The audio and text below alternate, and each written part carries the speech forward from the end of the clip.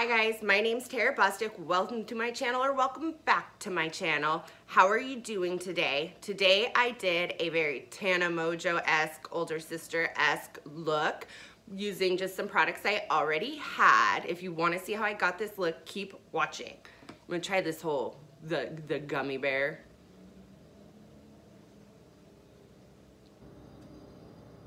How did I make eating a gummy look so cute? It's a Men's Health gummy.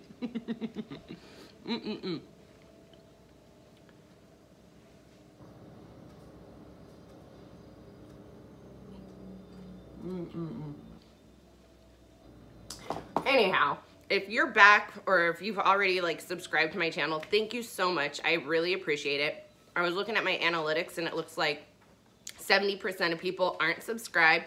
I really appreciate the support. It just lets me know if I'm doing a good job or if you're liking the content I'm putting out. Go ahead, comment down below. Let me know what you would like to see or what you would want to hear or talk about more. And I'm totally down to take your advice or whatever. Let's grow this thing together. Let's have fun. If you want to see this look and how I achieved it, keep watching. Oh yeah, hair by Monroe Styles. Check out her Instagram. She's here in Portland. If you want a great banging hair color and weave, go to her. She's my sister. That's not the only reason I'm repping her. The girl is good at what she does. All right, thank you, and I hope you enjoy the video. All right, like I said in the video, we are becoming Tana Mongeau. Her older sister. Girl's a lot younger than me. So I have not contoured yet because Tana has nice high cheekbones. She has a long, slender nose. I have a longer nose, but it's kind of big. I normally don't pay too much mind to contouring my nose. I think I've talked about that before just because I don't see the allure in having a perfectly skinny nose. I, however, cannot find my contour palette for the life of me. So I'm going to be going in with my Park Avenue Princess by Tarte, which has a cooler tone. So we're just gonna make do with what we have. Smeagol's over here batting my makeup brushes around. So that's fun. So I am gonna start with the nose just because I don't do it often. I'm not that great at it. I usually just put a little bronzer on so you don't lose the nose in the face.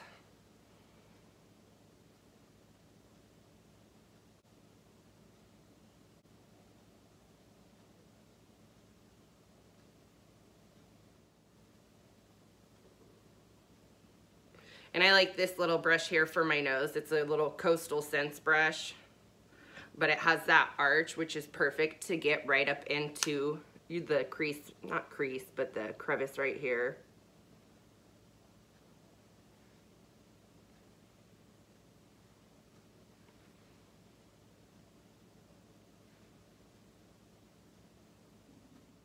All right, that's enough for right now. We'll obviously be going back in. I always start my contour by just kind of bronzing up first anyways, and then I go in with a smaller brush. It's just how I do it. I'm not saying it's right or wrong.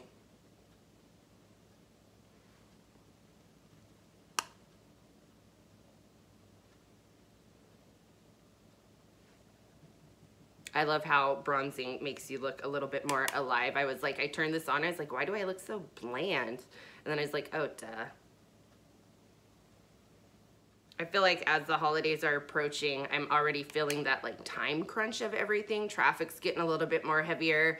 I don't know. I love the holidays, but I hate how jam-packed it is trying to fit every little thing in. And I always try to work a little bit more if I can.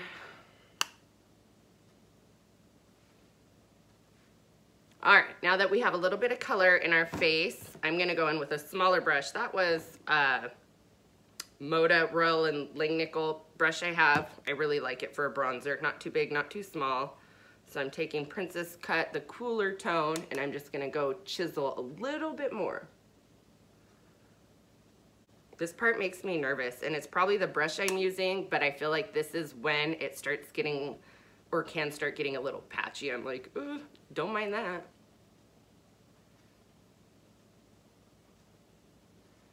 I also feel like there's parts of my skin or face where pigment just doesn't stick as well. Does anybody else feel that way? Because I do.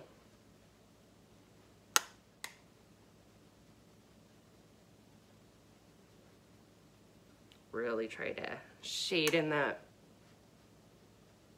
double chin there.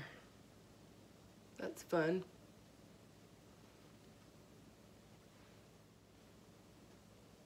I watched a couple of her cake your face like a, we'll say a pro for right now videos, just to kind of get an idea of kind of what she's into.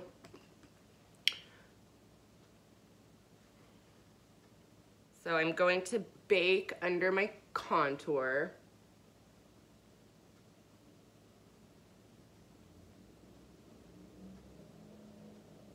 This is a step that I do anytime I contour.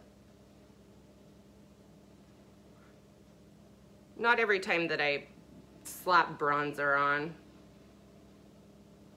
I'm sorry, they're doing like yard work outside. Like, thank you for asking for my permission, fuckers.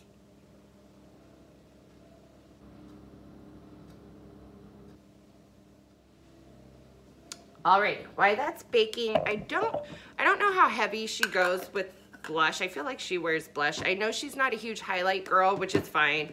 I've been backing off highlight a little bit, probably just because it's the winter season. So I'm just mixing out of another Tarte palette. I have the Tarte Glow Pro. I'm mixing the two shadows in there. One's a little more pinky, one's a little bit more rosy.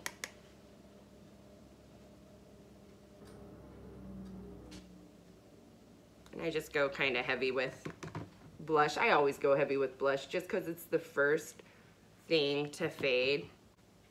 Tana uses like a cool tone shadow out of an Urban Decay palette. I don't have that, so I mixed together, and actually I'm kind of like really liking this brow combo I got. So I used my taupe from Dip Brow, Anastasia, and then my NYX brow gel, and I mixed the two together for, you know, a cooler, darker tone. I feel like the taupe, when I go in alone, it's almost, well, actually, now that I've had it for a while, it's not as slippery, but I didn't like how slippery it was. Like, it was a little too emollient when I went to put it on, and a little too dark, but mixed with that. I'll probably do that more often. So I think just so that my cheeks don't look, they stick out a little bit more. I'm not really highlighting, but I'm just taking the two highlight shades lightly on my brush just to add like almost like a blush topper to make them shine a little bit more glowy.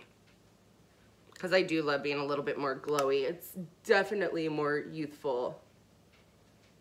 I always like some of the YouTubers that I've been watching for quite a while, I'll hear them talk about, I don't know what it is. I used to love a matte skin and now I'm just in love with more dewy skin, more healthy. It's because you're aging, honey.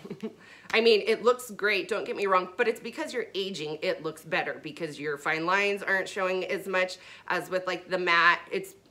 Sorry, you're aging. It sucks, but that's why.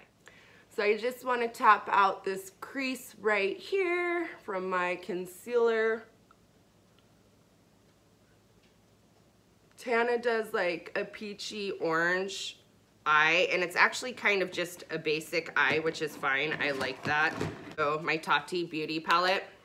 I'm sure I have a more peachier palette, but I don't know. Maybe it's with my contour palette, lost in no man's land.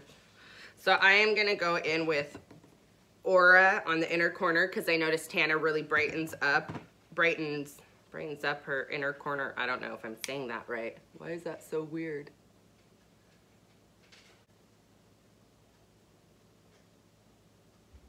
I feel like Aura could be used for a very like light highlight. Might as well put it all over the lid because it will help lighten up the color I go with on top, just in case it's too dark at first. Putting a white powder down under, like all over the lid, can really like help lighten up any color and then just give you a really nice gradient with that color. I really need like a camera, so I brought out my iPad so I can pull up a picture because I film on my phone, so I can pull up a picture of Tana, but I can't get it to connect to the Wi-Fi because I don't know the password. My husband does. So I'm just kind of going off memory. So I'm gonna dip in Soothe right here, which is brown, and Story, and I'm hoping that those two colors on top of my white base will look a little peachy. which I like. I don't like this brush. It's a Morphe brush, but that being said, it's a clean brush. But it kind of deposits the color funny and patchy. So I really got to work harder than I prefer to blend out.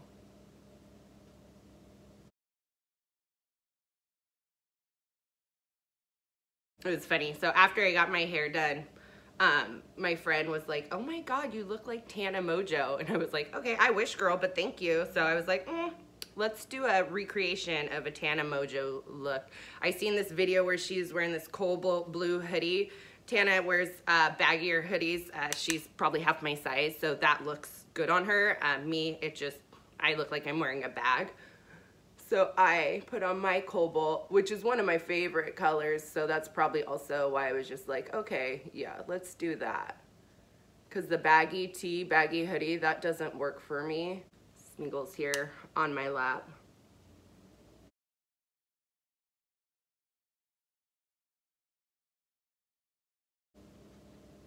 It is so gray here today, and I'm just doing like bright summer bronzy skin. So I picked up this Maybelline eyeliner, and I'm gonna attempt to put on eyeliner because I noticed Tana wears eyeliner. So we're wearing eyeliner.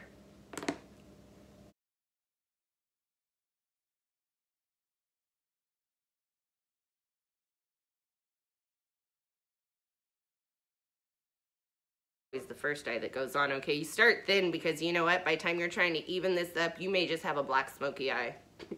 real tea right there.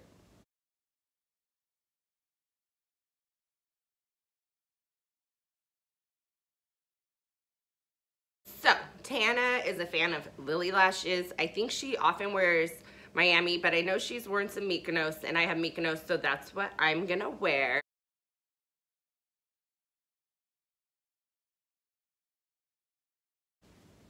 Those are some lashes. All right, while those are drying down, before I can pinch them together, I'm gonna wipe off this bake. I always use the same Morphe brush.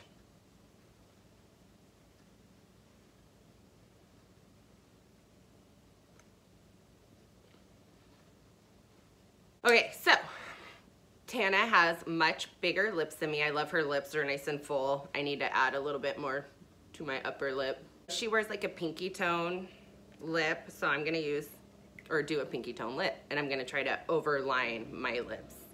Well, more than what I normally would. We'll see how this turns out. What is this? Oh, this is from Mud Makeup from when I was in school. Czech Republic, oh, that's where it was made. I don't know what color it is, but these glide on like butter.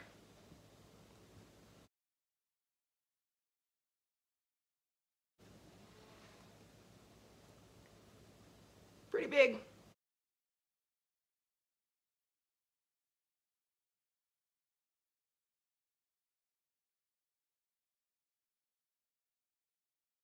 All right, this is the look so far. I think I'll go in with just a little bit more bronzer. I usually always do this anyways, just by the time you get all your makeup on, you realize like, oh, I can add a little bit here or there or whatever.